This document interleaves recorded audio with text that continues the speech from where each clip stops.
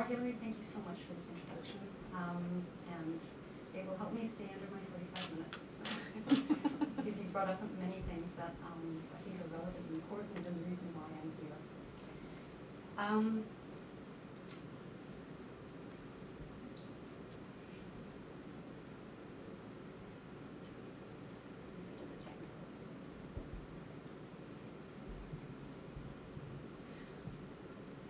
Oh, I should also mention, with our wonderful award-winning buildings, it might feel a bit cool in here, but it will warm up in time. The room was full a little bit before, so that's my phone.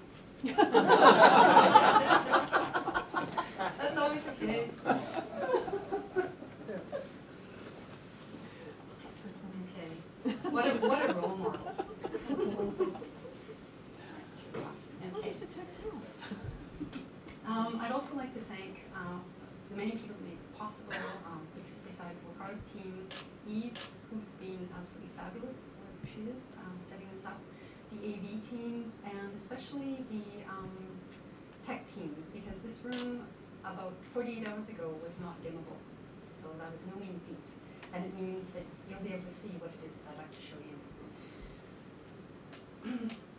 I also welcome guests that are here from other schools. I'm very, very happy to see some of your faces, and especially my program staff in animation and some students. Thank you so much for coming. You're the most important ones here. I've got a writer to this talk. Over the years, I've attended quite a few inaugurals around the world, mainly in Europe and here, and ranging from deeply theoretical ones in Zurich. It's probably because it's like a Viva, but it's also because they earn six-figure salaries. But also to very playful ones about personal journeys, trajectories, and the passions and obsessions that we have. So I started with that first one, and I've shifted towards the second. And the main reason being I kept hearing this as a celebration. It wasn't because of the salary figure. It was mainly because I'm in the School of Art and Design, and I'm very happy to be here. I feel right here, and I can't wait to see what we're going to do. I also thought maybe some of you might have read my book, so you may be inspired too. And I'm also going to do this because I regard writing as a creative act. Here's my palette. My favorite is Palatino, which is a text, and it's my favorite to work with on screen. It's from Hermann Zopf. The writers in any Latin-derived language have only 26 symbols in a set of glyphs, and the writers in here know what I'm talking about, or diacritics, to make things more interesting. The enormous number of literary terms used in the analysis of language, like analogy, assonance, allegory, allusion, and alliteration, we just heard an example of the latter, is just a tiny fraction of terms, but only just the ones that start with A. We even have some tools to assist us, for better or for worse, and any of you who know what's down at the bottom of the right-hand screen that dates you, and I'll come back to the infuriating clippy a little bit later. We use these to write about art, and writers and artists need one another in both directions, artwork to essay, essay to artwork, to make works known to our audiences. This is why writers surround themselves with art books, in a similar way as artists do with their inspirations and obsessions and references. And today you're going to see a lot of images as we go along. Besides the solitary labor of writing a monograph, I always aim to work as collaboratively as possible, because the best and most pleasurable work grows from a constituency of like-minded co-conspirators. You'll also see some of the artists and writers I've been fortunate to work with over the years, from undergrad assistants to brilliant PhD students to full-blown professors. My aim today is to show you why animation matters, and I hope when I'm done, you'll see why it does, could or should matter to you too. I'll include a few of my theoretical positions about animation as well, and I should emphasize that I have a skeptical but proactive attitude to theorizing animation. I'll first contextualize with some of the key debates in animation studies, followed by an illustrated, loosely chronological trajectory, not with the red text, of some projects and how I got to where I am now. Partway through, I'll be shifting from a verb in the talk's title to a noun, the actual matter, the media and stuff of arts-based animation, that's filmed also using a celluloid photochemical carrier that's also tangible matter. Then we'll move to the digital and animation in the workplace and research, and explore some of animation's applications and uses outside its commonly understood purpose for visual entertainment. which include disciplines taught and researched at MU's other schools, which is, again, a main reason why I came to Middlesex. I have a lot of main reasons for being here. I'll conclude with a short visual tour of what I'm currently working on and some observations on animation's ubiquity and why its pervasiveness, which is not the same as ubiquity, why it matters. Animation, like live action, is a mode of cinema, and a complete taxonomy includes hundreds of techniques, styles, and technologies. That's why I started this with a loop, so you can see some of the diversity of works that you're not going to see in commercial cinemas and TV.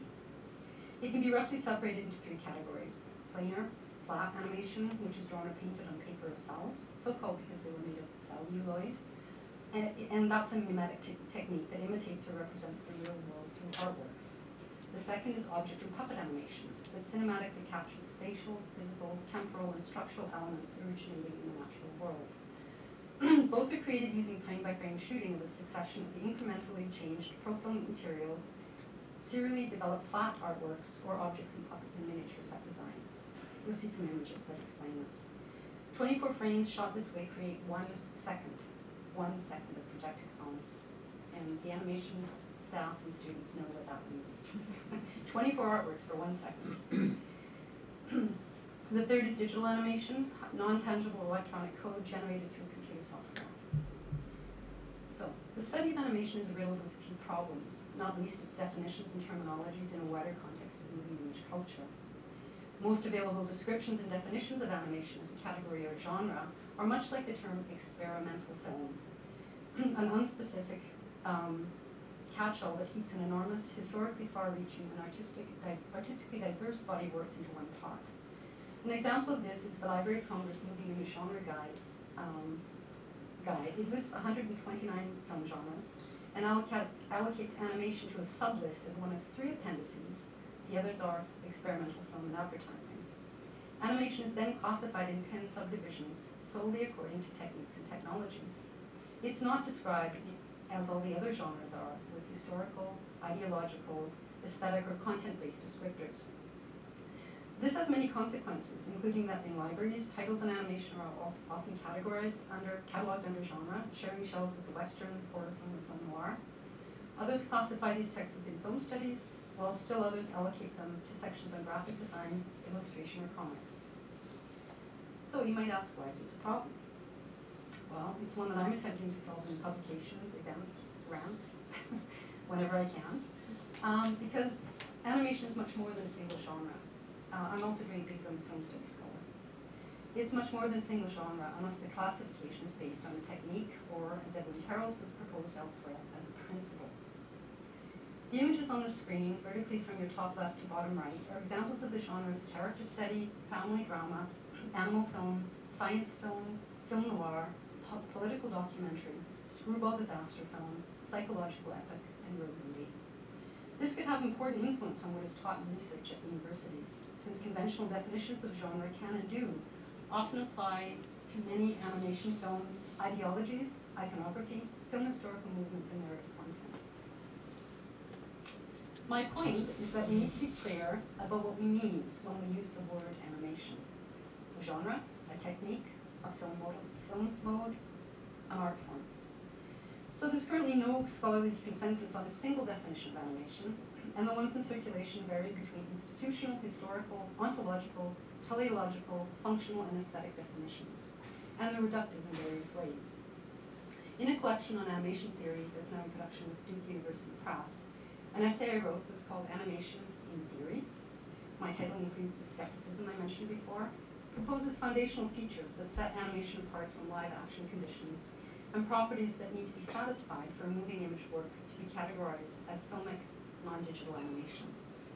These are the main points in summary, and I think I might make slides available because I don't want to waste time. What the basic point is that we need to work with emblematic films, use film analysis methods with parametric analysis. We need to talk with art historians, we need to talk with the makers, sculptors, science, art, and technology. And we need to approach these high-flowing generalities by a roundabout piecemeal route and work across the multiple fronts and disciplines in dialogical exchange. What remains distinctive about animation, in its more than a century of celluloid-based production, is its unlimited potential to visually represent events, scenarios, and forms that have little or no relation to the real world. This has not changed, and now, in the striving to realism, CGI digital tools are enabling filmmakers to create a whole new screen experience. I think I'm allowed to take this out. 40% of your body heat stays on with a hat. So, a whole new screen experience that is increasingly gaining on photoindexicality, until now the exclusive domain of photochemical celluloid. While artists have been quick to embed the techniques, scholars are only beginning to really deeply engage with the cinematic form that can have more to do with sculpture, algorithms, and painting than with the genres of narrative live-action cinema. The expansion of animation and visual culture and its cultural, technical, and stylistic distinctiveness really puts into question whether we can be purists with regard to what is deemed a worthy subject for critical evaluation and analysis. I really believe that. There are a number of key debates in the growing field of animation theory that I'm both generating and contributing to, in the main by developing pluralist and interdisciplinary methods, in a similar way that film studies did in its formative years, to develop approaches that take into account the differences between celluloid and digital film experiences and the platforms that these technologies use. As a film studies scholar, I naturally engage with formal and aesthetic, stylistic, cinematic parameters, but I also work with theoretical and aesthetic approaches from fine art, feminist and cultural studies, and architecture, to material culture and philosophy of perception. I do this because animation is impossible to funnel into a theory of animation for a number of reasons. It's not a single professional discipline. Other academic understanding and inquiries both originate from and extend into other disciplines. I tested these methods in my 2011 book on the Quaid brothers. It's an example of one 10-year research odyssey that a number of people in this room have been through from work with those 26 letters, that also involved moving countries, and it ended as a poetics of their puppet animation films. I'll talk through some slides that show some of the research, but first I'll talk you through some of the slides that show some of the research, and it really focused around the 1986 film called Street of Crocodiles, 21 minutes long, that many artists, scholars, and others have said changed their thinking about animation. I saw it for the first time as a student in a really dark basement in 1991 on VHS, and it was an epiphany that remains as radiant today for me as it was then. I wrote this book for all the people who came up to me after animation screenings that I programmed that were speechless, that would just grab my arm and say, they couldn't describe, so I tried in a modest way to do that. So I guess this trajectory journey started at the University of Zurich, where I studied. It was before Bologna, and we just did something called the Lizenziat am Masters. It just gives you a bit of a sense of the mood and the feeling in Zurich. There's a beautiful old part of town, but the two most important people for me were Fritz Sen, the James Joyce Foundation. He kept me from quitting stopping studying because I just didn't want to be a teacher of English, and Noel Brinkman, who was the most rigorous Dr. Mother, as we call them there. She was my PhD supervisor, most rigorous teacher I've ever known, and she's an experimental filmmaker, so she knew what she was talking about. These are some of the works that I was working on when I was a student. Ulysses and James Joyce, it's like a virus, it either gets you in it or it doesn't. And Finnegan's Wake is on my shelf for when I retire and keep me busy till I die. Hannah Höck, I was also working very much with, I came to animation actually through experimental avant-garde film and the artworks that were done by some of the work around that time. These are timing, so I don't know where time, but I do want to mention also continental philosophy. We've got a few continental philosophers here in art and design, and there's lots to be found in that approach in terms of the artistic experience that we have. I wasn't working on animation. I focused mainly on independent film, feminist film. I ran the first student module, we call it, on feminist film studies.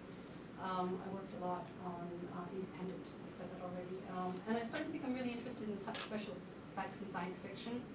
I got made fun of at the University of Zurich for teaching these. I had the most students, and it was the most popular courses.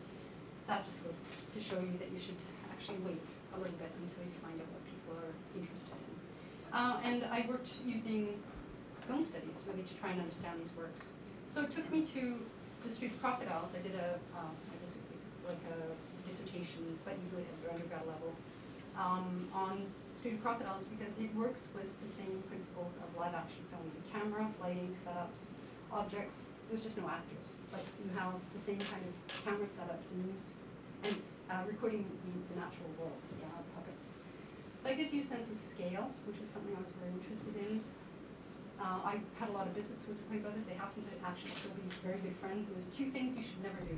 Write about someone who's alive and write about someone who are your friends. So they were very, very kind to me with my impinging questions to them.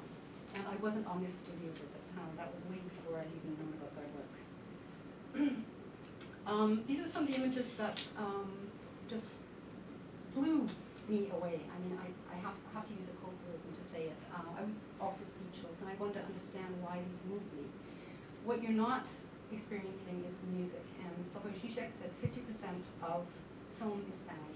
So please bear that in mind when you're looking at this. But what I ended up coming to, what kind of stopped me, was, and I'll just mention one of the main theoretical models that I developed, had to do with what you're seeing here. And I developed them through a few incisive texts that generated some of my thinking early on, including Michel Chion, Heinrich von Kleist on the Marionette Theatre, Anthony Fiedler on uncanny architecture, and philosophers Jane Bennett, Noel Carroll, and Gilles Deleuze. It's relevant in my bibliography with almost no animation studies titles. It's also an indication of the skepticism I have towards some animation studies texts, some but not all. I built on these thinkers to describe the perceptual and physical contradiction of experiencing animated figures on screen and as matter, the stuff we can hold in our hands. Another key figure was Sergei Eisenstein early on, who identified core perceptual dilemmas, ontological and aesthetic qualities and phenomena of animation in his 1920s writing on Disney. Disney was considered a radical back then.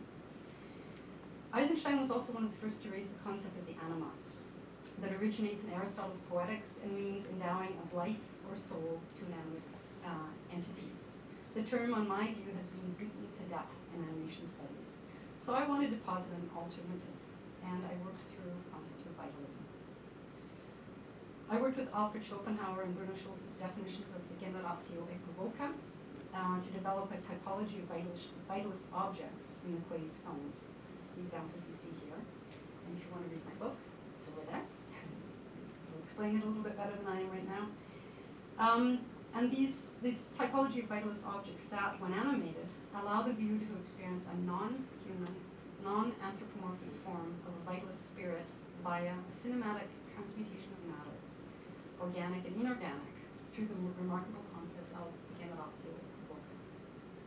This has not let me go yet, and in my own essay in the Pervasive Animation collection, I went back to Aristotle and wrangled with his concepts of first and second entelechy.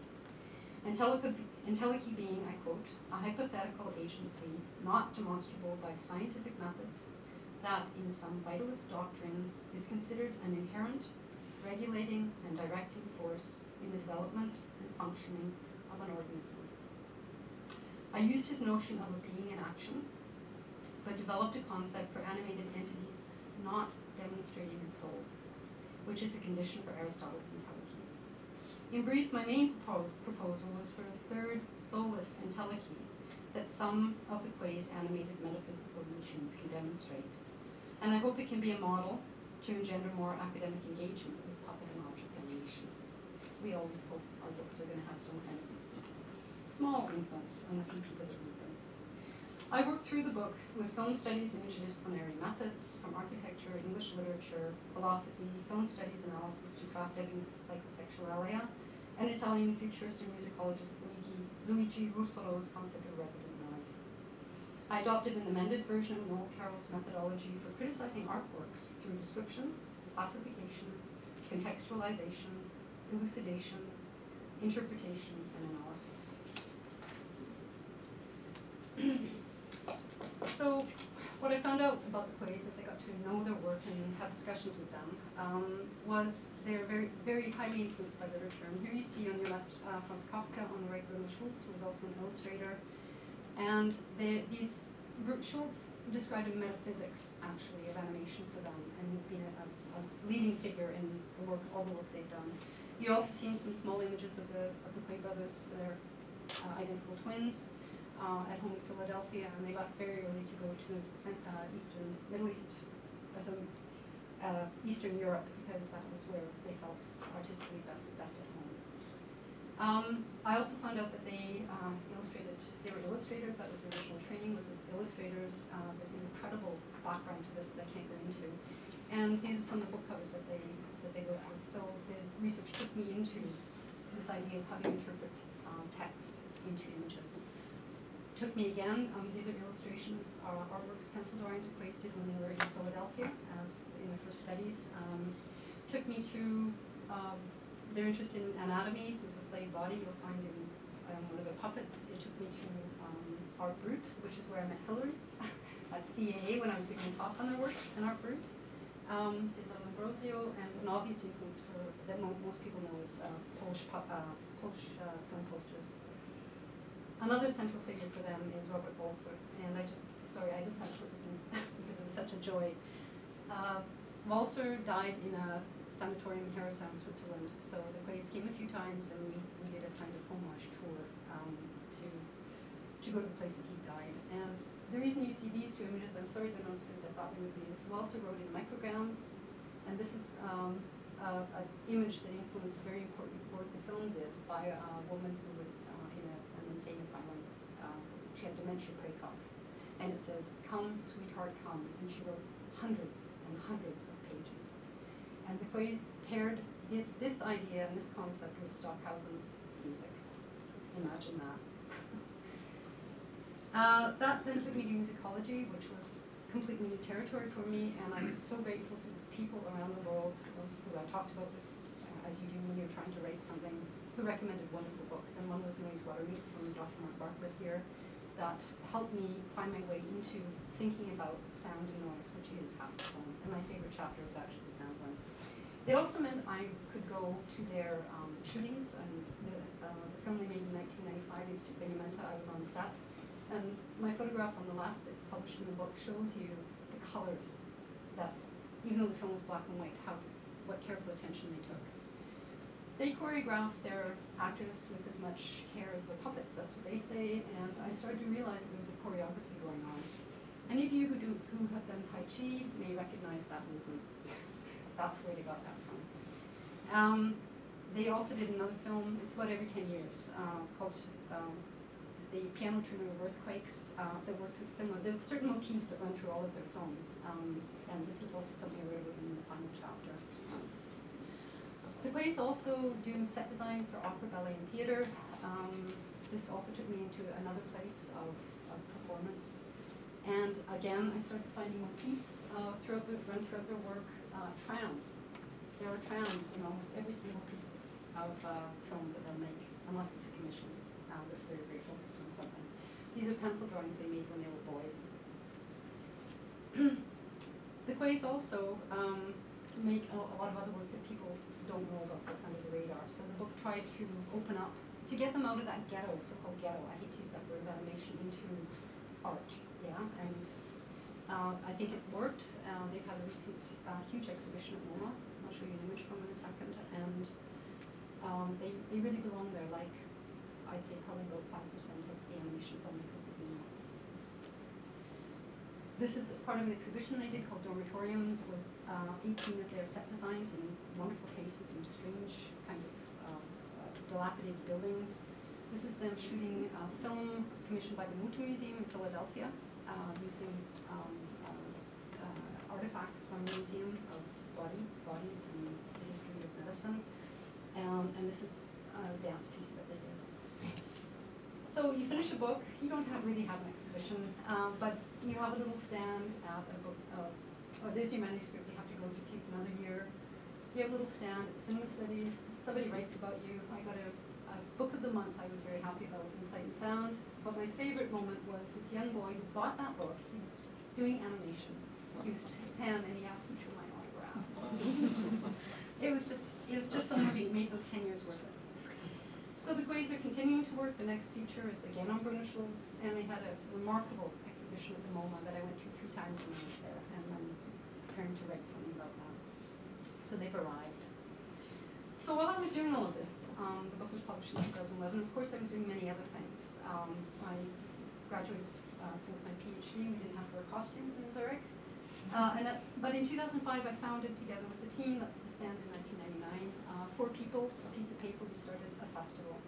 I really come from counterculture, subculture, grassroots, basement kind of stuff. We started with a piece of paper, a fax machine, 1 computer, and £90,000, or 90,000 francs. They now have incredible offices, £500,000, and they pay themselves. We didn't. So the people doing it now were our assistants, and they've taken it on, and I think that's the way things should go. Sorry, I'm getting a bit ahead of myself, or behind. I just want to show you a few images of people that were, I'm sure there's some terrible, people that were very meaningful. Dick Arnold was one of the champions. We have part of his collection, and it's going to build the basis for a research bed. These are just, we had a lot of parties, many people, many artists, lots of discussions. I was thinking about lots of animation, not just the Coen Brothers. And it tended to happen in rooms like this, that we squatted or could rent for hardly anything at all, and we lived on, can I say this? Bread, cigarettes, and coffee. And wine. That's the kind of musicians I could say. Then in 2000, I got this strange phone call. My job was running out at the university. I was a lecturer there from some place called Farnham. And I got the job, senior fellow, and I came to set up what's the Animation Research Center that I think is being basically shut down, which is a bit of a pity. All I wanted to point out was I got, let's see, questionably, pleasurably not saddled with 2 collections, Hulse and Batchelor and Godfrey, British collections. There were more than 2 million artworks, pieces of art, artifacts, and 5,000 reels of film. And that's what kept me busy 50% of my time when I was there for 10 years. That's just some materials, and that was my fabulous team. I worked with so many students and volunteers that have all gone on to do amazing things.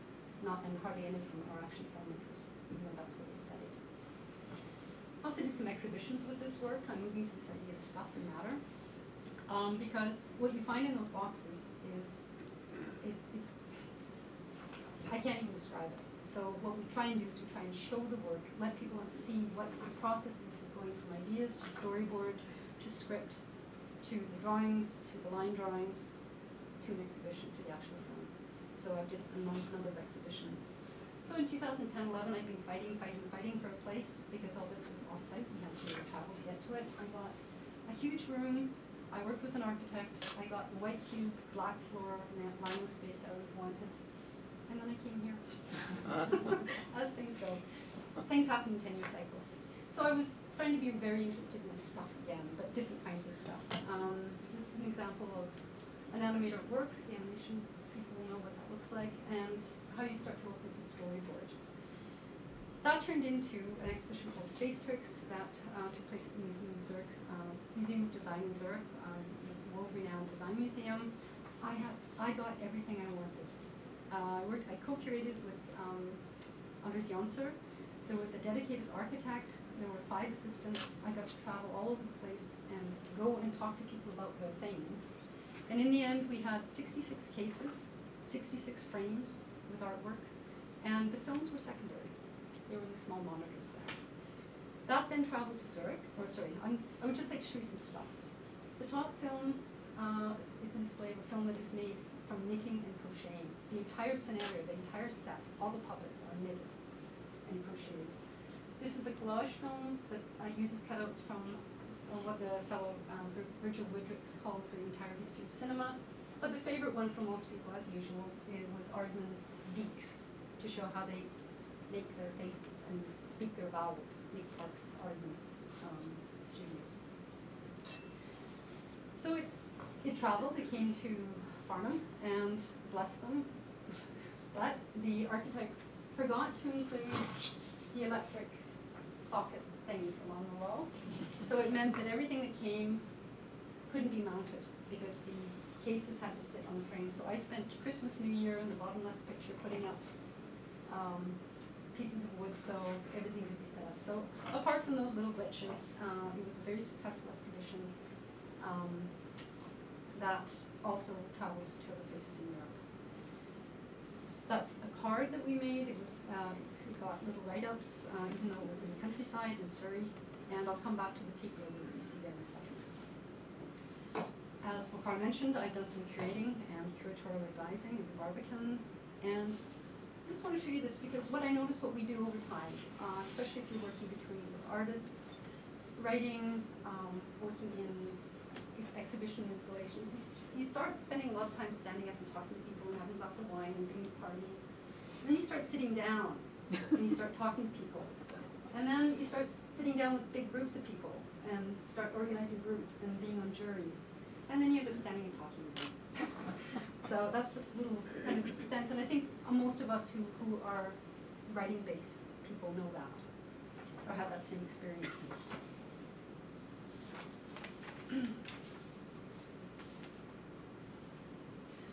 So back to my lecture. So since the burgeoning use of digital computer-generated imagery, otherwise known as CGI, in almost all areas of film production, the question today is not what is animation, but rather what is not. And film and media studies, whose object, celluloid, will soon be obsolete, are engaging more to improve the profile of animation in cinema theory, but with an emphasis on CGI, on the aspiration of CGI realism, and at a price for the pre-digital and non-graphic animation I've just shown you now. What's largely missing in these recent debates is an approach to CGI's precursors, the non-digital animation, and the solid work in writing and thinking achieved regarding history, techniques, and aesthetics. This was a main driver to develop a proposal for a journal that's now in its ninth year of publication that Buchan mentioned. And I'd just like to point out two special issues. At the core of my research are the ethical, aesthetic, and cultural implications of what I call pervasive animation in visual culture. And this also determined the intellectual and philosophical remit of the proposal and of the journal. And I work with a brilliant team of associate editors that are moving this project along. I'm attempting to expand the canonical typology of animation to its entire visual and cultural realm. A way to visualize this is the metaphor of an iceberg of animation production. And what I want to include, not just me, that's the royal we, but an I. When I say I mean we. There's lots of us wanting to do this. We want to include the 80% that lies below the surface of what gets made and distributed for cinema screens. This includes much of what most audiences do not see, either because it doesn't look like animation, or because of the dominance of cultural distribution and broadcasting. An example of this in the journal, fine examples, are two special issues. One was guest edited by Dr. Mark Bartlett, who's here. He's a Stan Vanderbeek scholar, and it's become a key academic reference for this artist's work and a huge correction to a misunderstanding of him within the arts and culture, or arts and film. And there was also a special issue dedicated, guest edited by Jeffrey Scholar, film scholar, no, Jeffrey Scholar, a film scholar, and experimental filmmaker was located at UC Berkeley. This was also the aim of Pervasive Animation, a symposium I organized in collaboration with Stuart Comer, another fabulous collaborator who's sadly gone to MoMA. He's left us. And we did this at Tate Modern in 2007. And I began exploring this notion with a really wonderful group of international artists and scholars that I met in travels, and convinced that they should think about animation, shift everything you know, and make that your object of study. You can write something beautifully. That's how the journal is. That's how we get copy, mostly. And these are some of the great and the good. I'm sorry you can't really see the names, but it's everyone from Lisa Cartwright to Vivian Sobchak, Sean Cubitt, Michael Snow, Siegfried Zielinski, and. And one of the things I made sure of in my funding bid was will be perpetually online.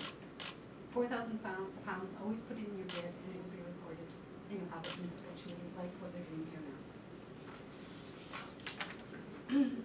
So 6 years later, Pervasive Animation was published this summer, and if you take a look at the author's later book launch, just a few books lying over there, you'll see that quite a few are not nominally known as animation scholars, and that their film examples are also below the surface, so to speak. So now I've got about 10 minutes, about 10 minutes to deal with the second theme, which is about animation in the workplace and research. There's something that I've observed many times over the years, and if you mention the word animation in one context or another, like here, unless you're in a room with experts, often it brings with it misconceptions or cliches until the term is narrowed down to what's actually being talked about. So a simple example of that is right now, I'd like you to think about animation. Just think about it for a minute.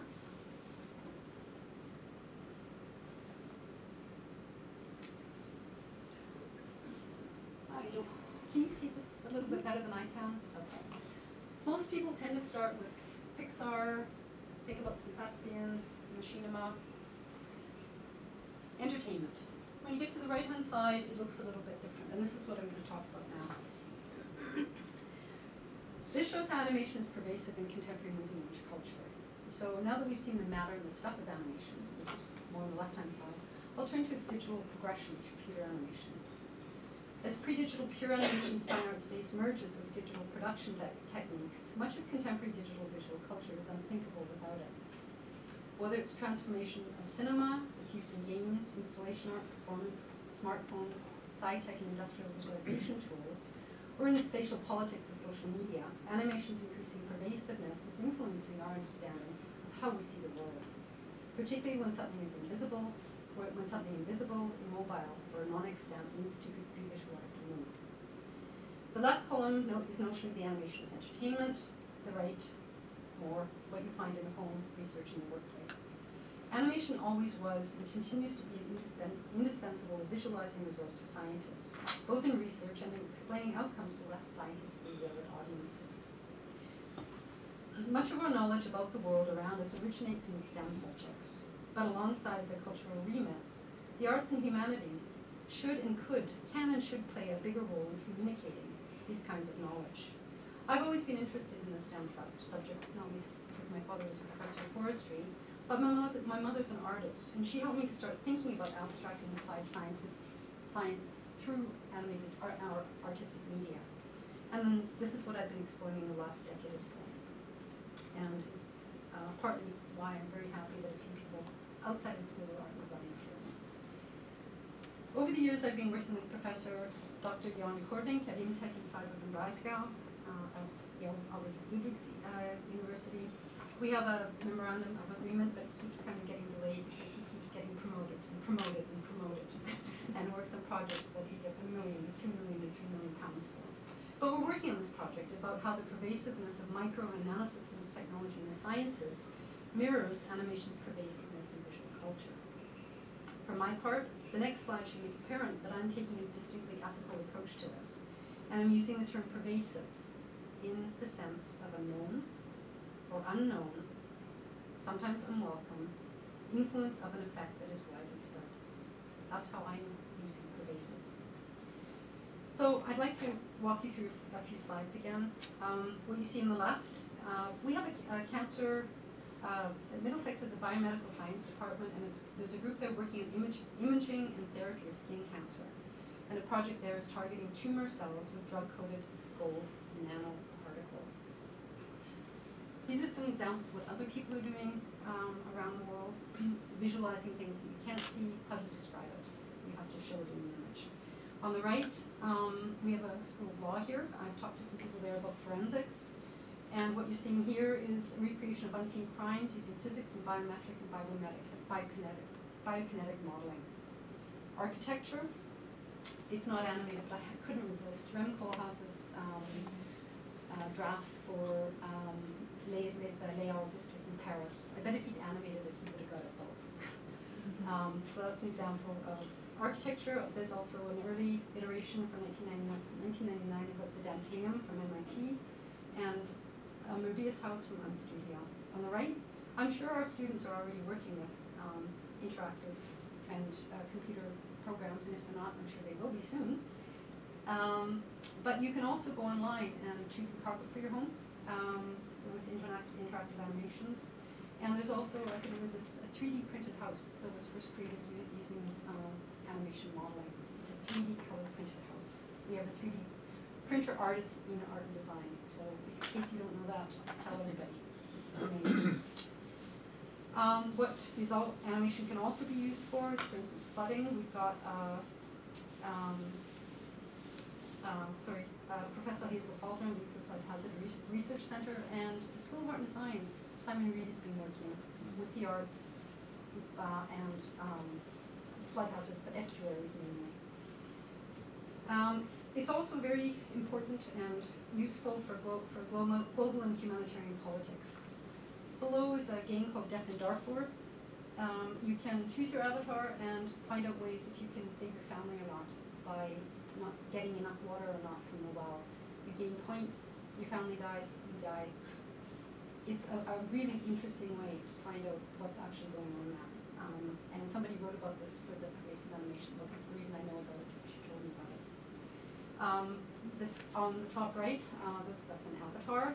Jackie Goss interviewed, it's a documentary, she interviewed people who were involved in immigrating to the USA, and they could choose their own avatar.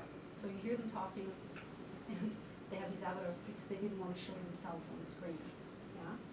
Jonathan Hodgson, our award-winning, right here in the corner, head of program for animation, has just recently done an Amnesty International film on juvenile execution in Iran, yeah, as well as others. And part of the reason I'm here is because this program is so political and ethical and just fabulous. So I'm really looking forward to working together with you in the next year, so we need to put in a funding bid for this.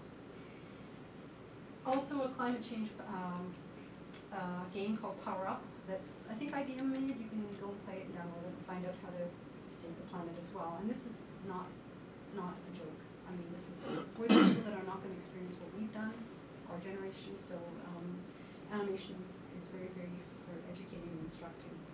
Which leads me to the next set of slides. And for instance, mental health and autism, we've got social sciences here as well. And the film on the left is an animated documentary called Snack and Drink. It's about a young boy who goes to get a snack and a drink. He's filmed in a documentary situation, and then they use something called the rule of shop to alter, to use the images underneath, but maybe give a sense. My interpretation of it is maybe what Ryan is feeling when he moves through the world and looks and sees. It's one of the most sensitive uses of animation I've ever seen. The middle image are what happens when artists work with science. The top is a film that used photograms exposed to a Tesla coil, frame by frame. Photograms exposed to a Tesla coil. And it's one of the most, it's called Energy. And when you see the film, you'll know why. Our own UK semiconductor work with scientists, they go into the labs, and that's an interpretation called magnetic movie, how magnetic curves, things might move around. The film in the image at the bottom is from a film called Forms from Akin Payola. It won the Golden Nika, the Grand Award for Computer Animation on the jury. I was in at Ars Electronica in Linz this year. If I had known how they made it, I wouldn't have given them the prize. Oh, actually, they know that. They'll never see this either. Because I found out that it's a beautiful film. You don't know what it is. You sit and watch it, and your whole body moves. You don't know why. What they did was it was part of the Cultural Olympiad, and they worked with films of super athletes, diving, running, swimming, doing all the things in triathlons, and they captured that using algorithms and kinetic software. It's beautiful, but it's not that hard to do. It's having the idea. And on the right is animation used in performance. The top is the Quay brothers, who did, they do a lot of this. They did background animation for a performance of Bartok at the Wilton here in London. This is a woman who's actually performing and with animation being projected on her body. She's had 2 TED Talks, one at TEDx and one on TED, about the work that she's doing. And at the bottom, for any fashion people in here, it's an animated hologram for a catwalk. It's everywhere. So I'm developing a taxonomy of styles for these kinds of animation, from mimetic, replication, arts, media, and photography, derivative styles, innovative techniques, and developments to emergent computer aesthetics that include interactivity, simulation, and intelligence. That aim, as today in my talk, is to bring together artists, designers, and scientists to work together. The sciences need artists, and I'll explain why very briefly before I come to a close in the next set of slides. Jan Burvink and I also have an aim for the development of knowledge to narrow a long-standing cultural divide between science and art and design and the wider humanities, aka C.P. Snow's 2 cultures. This originates in a set of current divisions that we developed as part of a larger philosophical project that we want to soften. If you look at the left, we've got science and technology, which is pervasive in other ways of understanding it, not always in a negative way, and the art and design and humanities that are ubiquitous. I'll just pull out a few examples. If you look at, for instance, scientific innovation, wonderful. How are you going to get people to watch it? How are you going to get them to be interested? Work with an artist and help them introduce a kind of narrative. One of the projects I did at the University of Freiburg was work with, I'm not an animator, but I know how to do it, work with the people that were making animations to help them develop a story, some kind of story about the pi junction magnetic flow of their particles. It was amazing, it was remarkable, and it makes their work much more accessible. So the other main points here are knowledge. If any of you remember the nano scare, that there was this thing going around after Michael Crichton's Prey came out that maybe someone was going to spray the air with nanoparticles and we'd inhale them and we'd all vote for George Bush, right? That's where knowledge, power, fear, and wisdom come together. Again, how do you translate the specialist languages of science into secular language of the arts? It's really about the luxury of the first world as well, and how do you move it into utility, second and third worlds. Death and Darfur is a very good example of that. Two cultures, holistic worldview, invisible worlds, make them visible. So we're working with a set of themes that roughly translate those. Again, pervasive on the right, art ubiquitous on the left. And I'm really hoping to engage with colleagues and students through Middlesex schools for this project. There's so much to do, it's exciting, and there's great opportunities for employment for students afterwards. You don't have to be an animator and go and animate somebody's hair in Pixar. You can be an animator and then actually go and work on humanitarian projects like some of our animators in the school do. You can be a scientist in computer animation and find out how to actually tell the narratives of what science is doing so that people will actually watch it, and you can change what goes on in some of these terrible nature shows that we get broadcast. I leave out BBC because they're usually pretty good. So I'm going to come to a close now, and the next iteration of my project that Vakar introduced, mentioned, Pervasive Animation, will be a curated exhibition again at the Museum of Design Zurich. We have a great kind of partnership that goes way back. And they are moving to this fabulous new place called Tony Audio in Zurich. This is the beautiful original building. So we're going to have 600 square meters to fill.